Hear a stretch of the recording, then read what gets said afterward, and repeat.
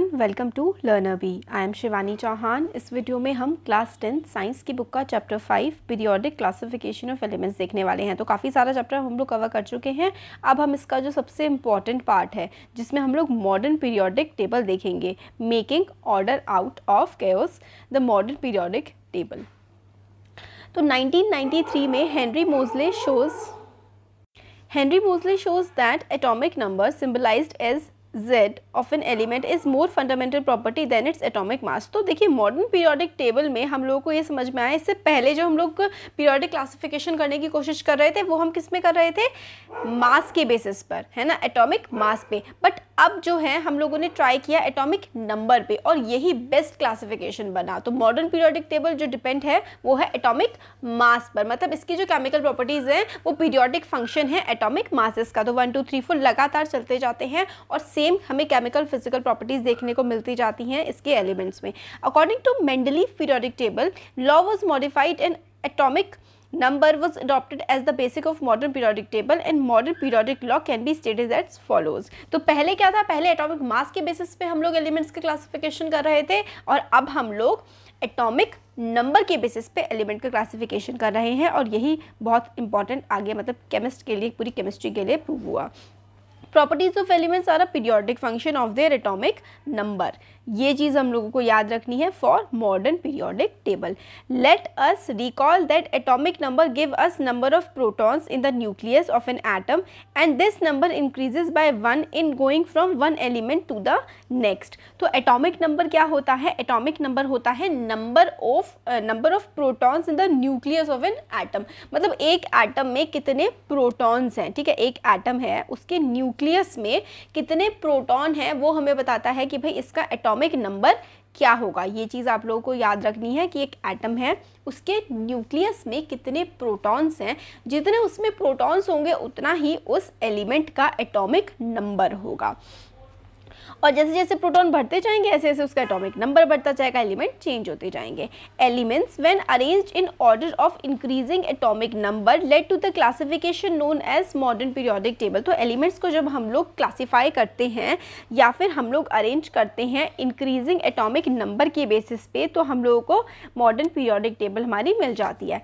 Prediction of properties of elements could be made with more precision when elements were arranged on the basis of increasing atomic number। तो increasing atomic number के basis पे हम लोगों को जब properties लगाते हैं तो हमें पूरा मतलब प्रेडिक्शन हम लोग कर सकते हैं कि भाई कैसे कैसे केमिकल प्रॉपर्टीज़ हमारी चेंज हो रही होंगी। तो एटॉमिक नंबर को जब हम लोग इंक्रीजिंग ऑर्डर में लगाते हैं ना, एलिमेंट्स के एटॉमिक नंबर हम लोग जैसे कि इंक्रीजिंग एटॉमिक मतलब लगा रहे हैं हम लोग एलिमेंट्स को, तो हम लोग को मॉडर्न पीरियोडिक टेबल मिल जाती है। देखो ये है ना, ये हमारी मॉडर्न पीरियोडिक टेबल यहाँ पर देखने को मिल जाती है।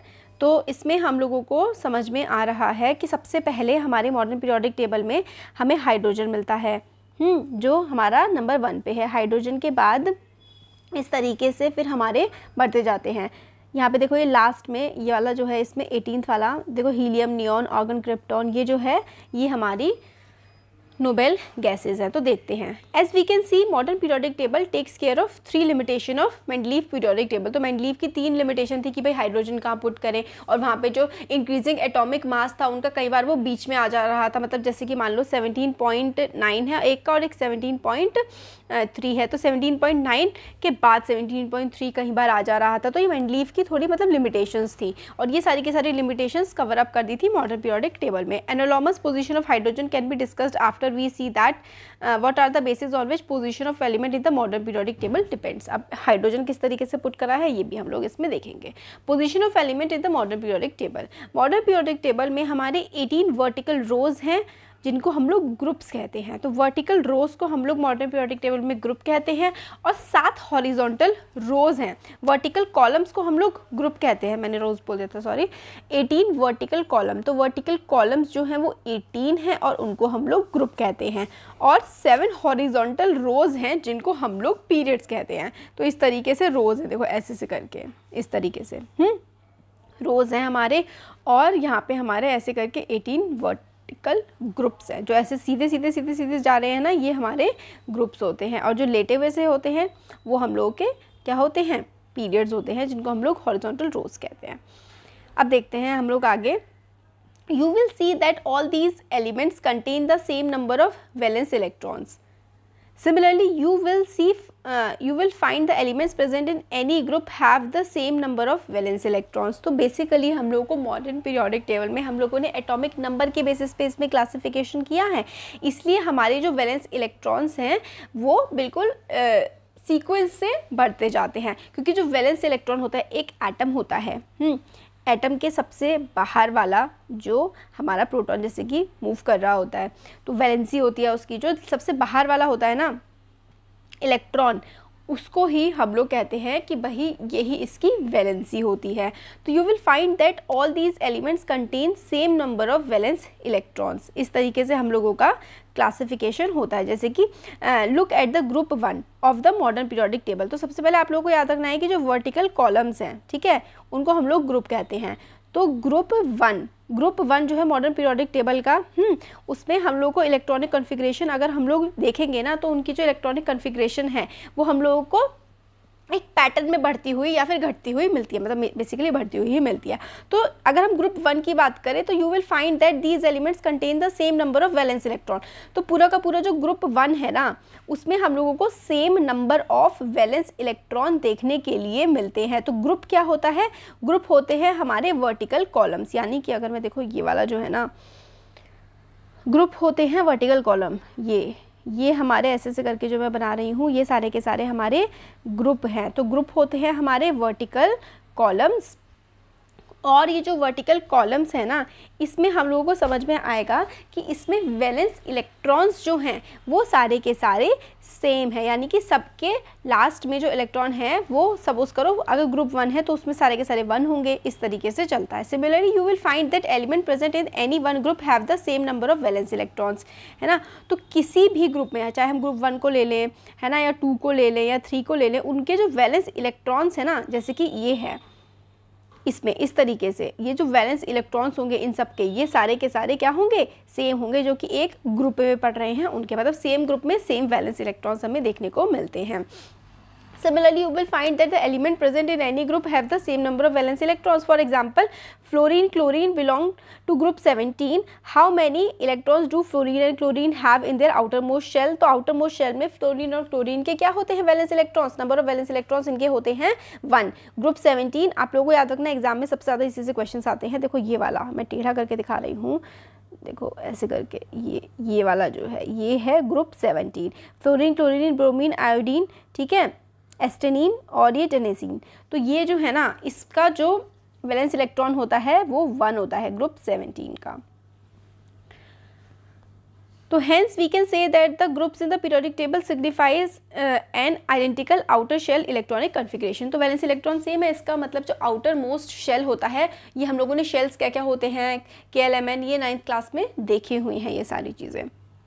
तो इनके जो आउटर मोस्ट शेल का इलेक्ट्रॉनिक कन्फिग्रेशन होता है वो सबका सेम होता है। On the other hand the number of shells increases as we go down the group. तो वैलेंस इलेक्ट्रॉन तो सेम होते हैं, बट नंबर ऑफ शेल्स जो हैं, जैसे कि KL, यहाँ पे K होगा, ठीक है, फिर उसके बाद L हो जाएगा, फिर MN हो जाएगा, इस तरीके से नंबर ऑफ जो शेल्स होते हैं वो बढ़ते जाते हैं जैसे हम ऊपर से नीचे की तरफ को जाते हैं एक ग्रुप में, ये वाली चीज़ है। तो वैलेंस इलेक्ट्रॉन्स तो सेम होते हैं, बट नंबर ऑफ शेल्स जो हैं वो बढ़ते जाते हैं जैसे कि हम लोग ऊपर से नीचे की तरफ जाते हैं पीरियोडिक टेबल में।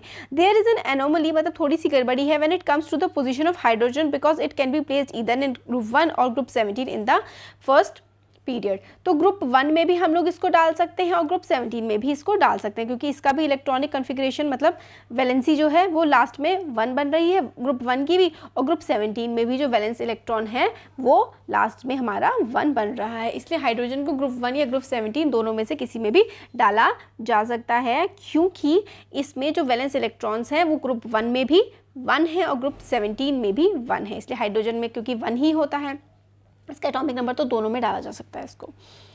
अब हमारा आगे आता है एक्टिविटी 5.5 में हम लोग को बोला गया है, if you look at the modern periodic table you will find that elements Le, Be, Bc, No, F and Ne, देखिए लिथियम, बोरॉन, ठीक है, बोरॉन, कार्बन, नाइट्रोजन, ऑक्सीजन, ठीक है, fluorine, neon are present in the second period. Write down there electronic configuration. तो इनका electronic configuration हम लोग, देखिए एटॉमिक नंबर से हम लोग इलेक्ट्रॉनिक कन्फिग्रेशन ईजिली लिख सकते हैं। तो इसका electronic configuration, do these elements also contain the same number of valence electrons, क्या इनके भी same number of valence electrons है। चलो हम लोग अब आगे देखते हैं। You will find that these elements of second period do not have the same number of valence electrons but they contain the same number of shells।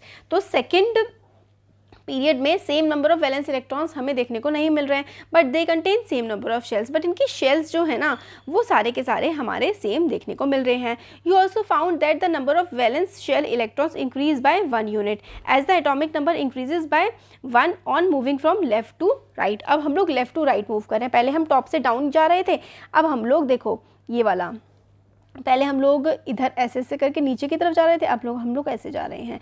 तो LI और फिर उसके बाद यहाँ पे BCNOF और NE, तो इस तरीके से हम अब इस ऐसे से करके मूव कर रहे हैं। इससे पहले हम लोगों ने जो पढ़ा था वो हम लोगों ने अप टू डाउन जा रहे थे, अब हम लोग लेफ़्ट टू राइट मतलब ऐसे इस तरफ को ऐसे मूव कर रहे हैं। तो जब हम ऐसे मूव करते हैं तो हम देखते हैं कि इनका जो इलेक्ट्रॉनिक कॉन्फ़िगरेशन है वो तो बिल्कुल सिमिलर नहीं है, बट हम ये देखते हैं कि जब हम लोग ऐसे इधर से इधर मूव करते हैं तो हमें ये समझ में आता है कि जो शेल्स है ना वो एक एक करके बढ़ते जा रहे हैं, but they contain same number of shells, बढ़ते नहीं जा रहे हैं मतलब सेम नंबर ऑफ शेल्स हैं उनका। जो इससे पहले क्या था, इससे पहले में हम लोगों के वैलेंस इलेक्ट्रॉन्स हमें सेम देखने को मिल रहे थे, अब हम लोगों को देखने को मिल रहे हैं same number of shells. You also observe that number of valence electrons increases by 1 unit. तो वैलेंस इलेक्ट्रॉन्स हम लोगों के एक एक यूनिट से बढ़ते जाते हैं, मतलब पहले अगर एक वैलेंस इलेक्ट्रॉन था फिर अब 2 हो गए हैं, फिर 3 हो गए हैं, इस तरीके से। As the atomic number increases by 1 unit on moving from left to right in a period.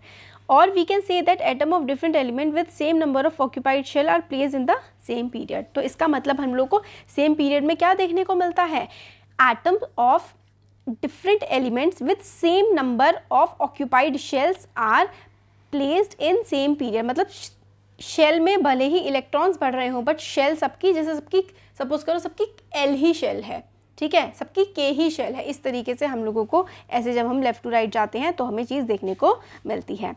NAMG AL SI PSL AR third period जो है पीरियोडिक टेबल का, since the electrons in the atoms of these elements are filled in KLM shells, write down इनका electronic configuration. ये electronic configuration है ना, ये मैं अलग से वीडियो में बना दूंगी, सबके इलेक्ट्रॉनिक कॉन्फ़िगरेशन आपको समझा दूंगी उसमें, आप तो फिर मतलब बड़ा हो जाएगा video. Each period marks a new electronic shell getting field. तो ये चीज़ हम लोग को समझ में आ गई। जब अगर हम लोग NAMG वाले में हम लोग देखेंगे, देखो NAMG तो सब में एक एक अलग अलग इलेक्ट्रॉनिक शेल हमारी फिल हो रही है यहाँ पर अगर हम लोग देखते हैं। तो ये यहाँ तक हम लोगों ने देख लिया, अब इसका आगे का ना हम लोग नेक्स्ट वीडियो में कवर करेंगे। Thank you.